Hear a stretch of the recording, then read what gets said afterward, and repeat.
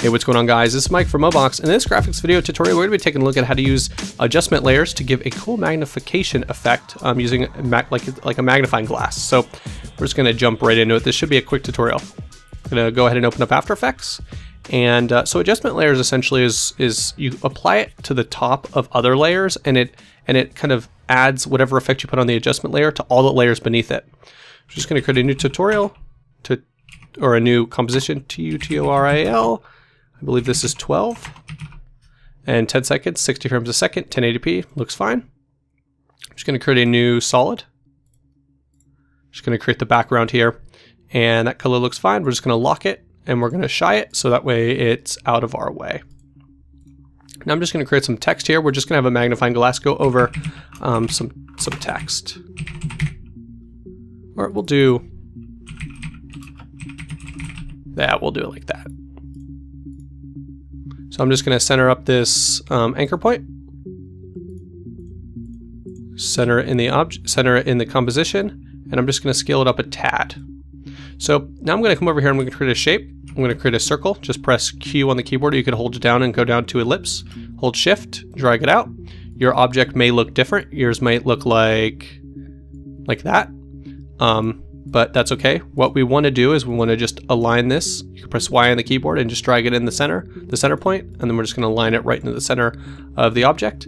And we're going to come here and we're going to go to Fill, and we're going to change this to None because we don't want an interior fill. We want this to be like a magnifying glass. And we're just going to increase the stroke to something maybe like that.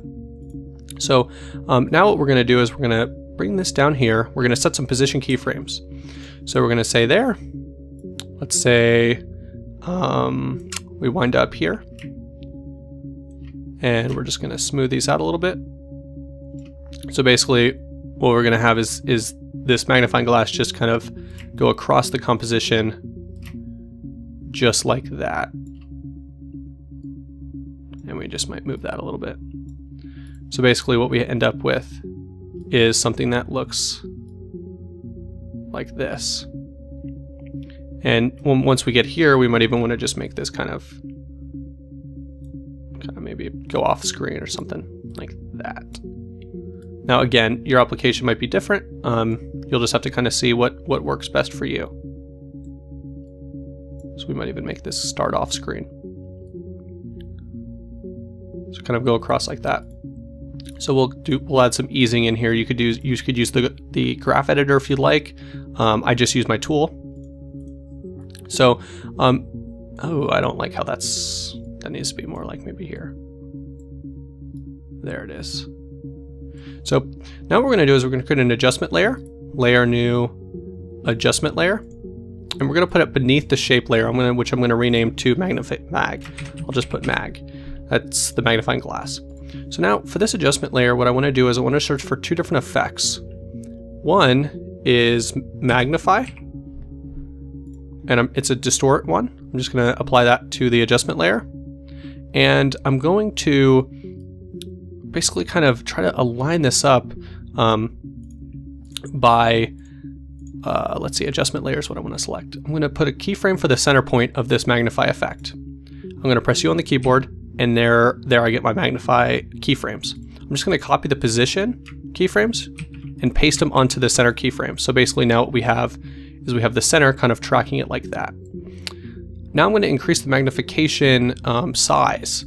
So basically we kind of fill out the entire magnifying glass, and so now we're already kind of pretty much there already. I mean, if that's all you need, that's all you really you could be done here.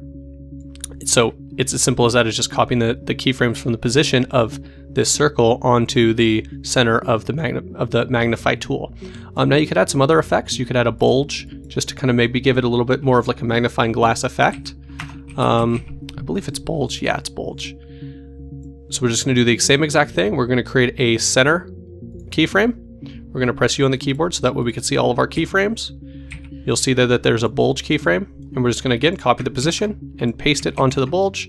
And I'm going to delete this random keyframe that it created when I selected to track it. So now we kind of have an effect like that, and we want to increase the bulge size the same as we did for the other effect. So, but this one you have to do bulge height radius and bulge width radius. So I'm just going to increase it to the size of the magnifying glass, and I could kind of decrease or increase the amount of bulging you want. It kind of just depends on what you need or what looks best to you, and that gives you a really easy effect. Now, if you want to come in here and clean this up and make it kind of more centered, so let's see. Let's say we just started this position of the magnifying glass. Let's say we started it just over here, and we want it to go all the way across, maybe 6 seconds to the other side. Again, all you have to do is just copy the keyframes over, and it works out. So we'll just copy these. I need to actually push the timer to the very front, to the very beginning, because that's when the first keyframe for this one is. I'm just going to copy and paste these on. And now we should have a really easy, simple effect in After Effects using an adjustment layer and magnification tools. So if you enjoyed this video, please give it a like. If you want to see more, please subscribe and let me know if this tool is helpful for you at all. Anyways, guys, it's been Mike for Mobox. Thanks for watching.